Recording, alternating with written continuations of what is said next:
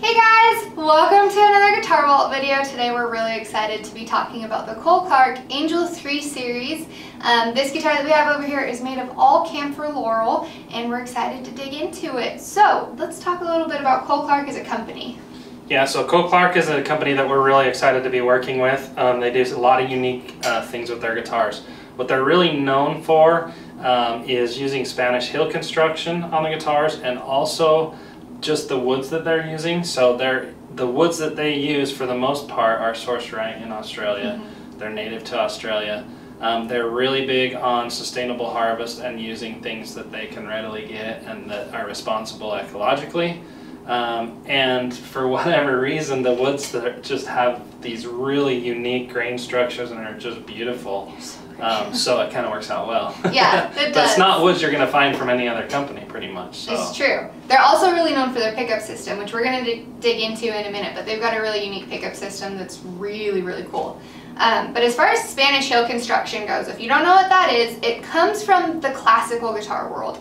It kind of is that traditional, is in the name, Spanish build style. And what they do is they actually start with the neck. So instead of typically builders would start with the body and then they attach the neck with either a bolt-on or dovetail construction. These guys start with the neck and everything else gets attached to that. So there's actually like little, it's kind of like a little U shape under the neck that the top and back attach to, and then the sides get attached to that. It allows it to resonate more. It's just really unique. Cole Clark is actually the only mainstream steel string guitar builder using this construction technique, and it really does make a difference in the tone. So that's cool. And then as far as like the timbers they do try to use mostly native Australian timbers, or they go for sustainable things. In this case, Camphor Laurel is not a native Australian timber. It actually came over in the 1800s from Asia, used in yards for gardening, making your home beautiful, whatever. But it's now become an invasive species. So that's how it's sustainable, is they're now taking this invasive species, using it to build guitars. It's helping to cut down on that population, and it's still something that they're harvesting right in Australia to help their native land.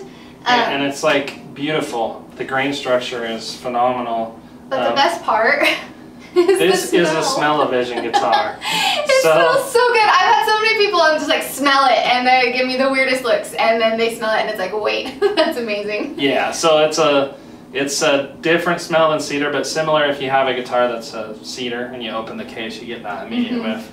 This is actually a stronger smell.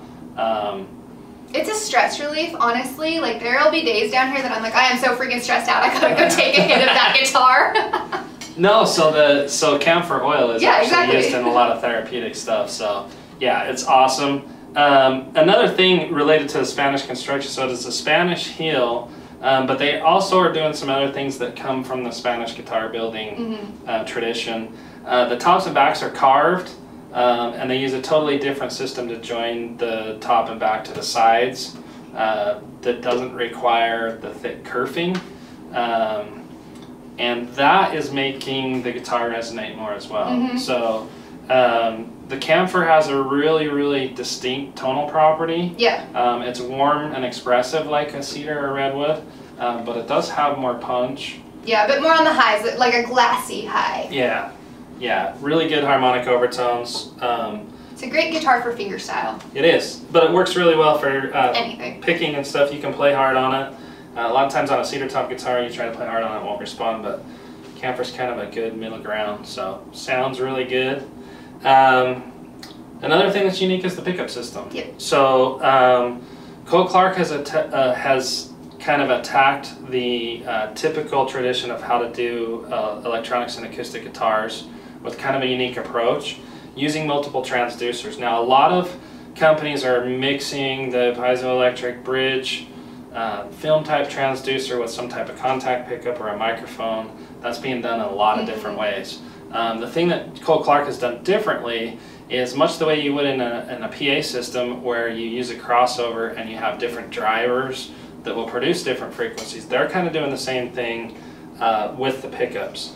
So whereas everybody complains about the quack that you get out of out of a bridge transducer and not liking that, the way Cole Clark has gotten around that is to actually use that pickup for the low frequencies, which it's really good at producing, and then roll off the highs and use the other elements that are in there to handle the highs. So in the controls you can blend a microphone with the bridge transducer and a contact pickup on the top, and you can blend how you want those different pickups to interact and get the best, you know, sound that you can. You also have an EQ to control high, mid, and low as well, but blending the transducers in a specific way will give you the best options for getting the sound that you'd like out of it. It's a very natural sounding pickup. It is very natural sounding, and that's the people who've purchased Cole Clarks from us, other than the wood is always the striking thing, like they just look phenomenal, but they comment like a lot about the pickup system and just how well it works for recording and for live performance. And we've had a fair number of customers who are using them in like the worship market, where they're using them in church and in live PA pretty much several times a week, and it's working really well. So we'll talk about some of the other woods in here. So the next on these, on this guitar, is Queensland's maple, which is obviously a maple that is native to Australia. It's actually not a maple. That's right, it's actually technically not a maple, but they it's call in the it name, Queensland. but yeah. Yes, correct. It looks very much like mahogany. It is a little harder than mahogany, but not quite as hard as maple. So, but it is called Queensland maple. And then the fingerboard is she oak, which actually is a member of the oak family, in genus, species, whatever. But it's very striking looking compared to oak. It's got a lot of swirl and different grain pattern. This is river she oak, which is darker, very rich chocolate color. Which they've used these nice abalone inlays to really offset that. The river she oak sits somewhere between ebony and rosewood as far as like feel and sound goes, so it's going to be really nice. And hardness. So it won't, it works similar to, as far as woodworking, it works similar to rosewood. Not quite as hard as ebony, but very much not splintery like some of the ebonies. So it's a very good wood for this application. So. You want to talk more about the abalone? Yeah. Because they've done some cool stuff with it. Yeah, so when it is part of the 3 series with Cole Clark, you get a lot of abalone and it just looks amazing. So you've got nice abalone inlays here on the fretboard, and then you also get an abalone rosette, and here on kind of the waist of the guitar, it's kind of like little mountains almost. I don't know. That's what it makes me think of. When you look at it this way, it looks like mountains, but we're from Utah, so we see mountains everywhere. Everywhere, yeah. At the door, there's mountains. Yep, exactly. So you get those right there on the waist. You also get abalone inlaid on the bridge pins, which is cool. And then this is done on the Angel is the grand auditorium body, so it's more of a small body, great for fingerstyle playing, but it does also work well for strumming. So let's take a listen to this guitar.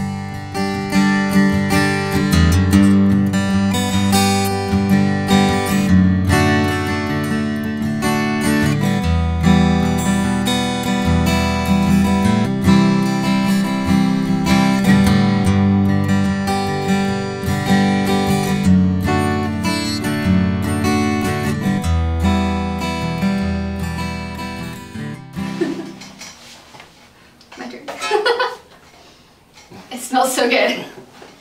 Okay, so in conclusion, this was the Cole Clark Angel 3 Grand Auditorium in Camphor Laurel. You can tell because we were smelling it. And you just need to purchase it just so you can smell it. It's true. So we hope you like these Guitar Vault videos along with the rest of our content. Go ahead and follow us on social media on all the typical channels. Subscribe on YouTube and give us a like, and we appreciate it. See ya.